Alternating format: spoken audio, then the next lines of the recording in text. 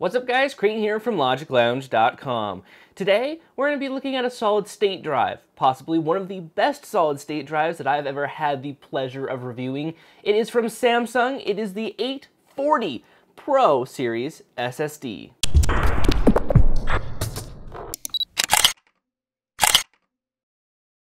Today's episode is brought to you by Copy.com. Get 20 gigabytes of free cloud storage at lgic.co/copy.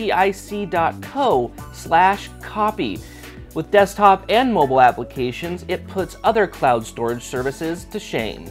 Right off the bat, I've got to say this is possibly one of the best solid-state drives that I've had the pleasure to review. I've had this unit for the past 2 months. I've been using it with a Windows 7 installation. I've been putting it through its limits, and well, I've got to say, it has done phenomenally. We'll get more into that in a second, but let's take a look what comes inside of the box. So, for example, here is the box itself. It's pretty small, nothing too much about it really. You can see this is the 256 gigabyte version. On the back, you have information like promotional stuff like that. So that's on the back of the box. You have the hard drive, or I'm sorry, not the hard drive, the solid state drive itself, and then you have software. What's really cool is that there's of course, your installation guide, your warranty information, but it comes with a software CD that has your manual on it, as well as a piece of software that allows you to move Windows installations from maybe your hard drive or another solid state drive onto the Samsung drive. And it does that with the software. It gets everything, transfers everything over. They include that piece of software free of charge within the solid state drive. So that's something to note if you're one of those people who wants to transfer from maybe a hard drive to a solid state drive and may be thinking, well, it's going to be too hard. Well, know that they include a piece of software to help you do that. Looking at the solid state drive itself, there's nothing really too much there. I mean, here's the front. It's made out of nice metal enclosure as well. On the back, you have serial information as well as the model, stuff like that. So it's very bare minimal. Here's your SATA ports. It is SATA 3, so it gets up to 6 gigabit, stuff like that. What's really cool is that it has 2 different mounting points. Of course, mounting points on the bottom. Here's the 4 ones right here. But there's also mounting points on the side as well. So you can mount it up, whether you're mounting it flat down or maybe on its side or something like that. Well, there you go. You have 2 different mounting ports. You can see it's incredibly thin. It's so thin that it can fit in Ultrabooks as well. So if you have an Ultrabook that's super thin, this is compliant with fitting in there. If you feel like upgrading your drive to something that's more than what came with it. Now let's get into the nitty-gritty portion of the episode where I take out my notes and I tell you all the statistics and stuff and performances that I've done on it, because I've ran every performance known to man on it, benchmarks, disk marks, stuff like that. So first off the bat, there's 3 versions of this solid state drive. There's a 128 gigabyte, there's a 256, and a 512. The 256 and the 512 are the highest rated, with the 128 being a little bit less rated on most of the transfer speeds. But if you're using 128, those transfer speeds probably won't matter to you, because I recommend at bare minimum for solid state drives getting a 256 drive. Now you have to also note that this is a Pro drive. Samsung also sells a non-Pro drive, and the differences between the two is that they have less IOPS, a little bit less transfer speeds, so a little bit less on everything. Personally, for me, it's worth the money to go for their Pro versions. For example, read speeds on a Pro version would be 540 megabits, where read speeds on the non-Pro would be 520. On the reads, the writes would be 400 versus 450, IOPS 80K to 100K. So the Pro versions are rated at 100K IOPS, which is pretty fantastic.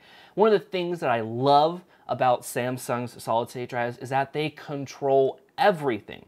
They control what's inside of it, they control the hardware, they control the firmware, they control the controllers. So it's all Samsung hardware through and through, so they're not using a third-party controller and they have to work around it. No, they can work with it because it's within their own company, which I think is fantastic because it allows for better integrations, better, a better drive overall. So Let's get into benchmarks here. So on my Macs in sequential writes, I was getting about 510, 509, 510 megabits. This was with the drive about half full. I had Steam games on there, programs loaded up on there, and that's what I got after an average usage, basically. Writes is about 490. I got up to 492 sometimes when I was running, so is definitely a very fast drive. It is within the top 3 or 4 drives in, well, all of the solid state drives. It even beat out my favorite solid state drive, which is the Vertex 4 from OCZ. It actually beat it out in some of the benchmarks. So it is up there and is one of probably the best solid state drives that you could get on the market today, which is a key thing for people who are looking to build systems, is what is the best when I'm building this? Well, the Samsung 840 Pro is definitely one of the best. It is, in my opinion, close to perfect. When I'm looking at solid state drives, everything rings out as being the best. Samsung controls everything, so you don't have to worry about failures and wondering, well, who am I going to have to contact if something fails. There's stuff like that which I think is very cool and, well, works for Samsung in the better. Now, I have, when I was doing some research and doing my benchmarks and stuff, that people have been noting that the solid state drives were failing within the first couple of weeks. Now, I've had, again, I told you I had this drive for 2 months, been using it straight for 2 months. Nothing wrong with it. Everything is perfect. It is working. I had no failures, and reading into it a little bit more, I realized that some of those failures actually come from firmware, bad firmware. But all the solid state drives right now are shipping with the corrected firmware, and no bugs, no failures should come in the future.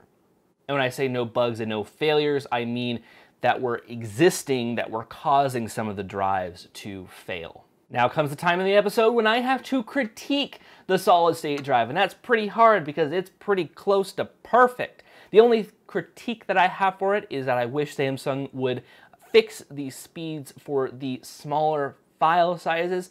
If you have small files, maybe a gigabyte or below, there is some crippling effects within the solid state drive when transferring it on or off the drive. I don't know why. It came in about the middle of the pack rather than higher in the pack, which we've seen in the higher transfer speed. So I don't know why that happens, but that's a Samsung thing. That's my only critique for it.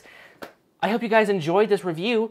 If you have a Samsung 840 Pro, let us know in the comments down below. Tell us what you think about it.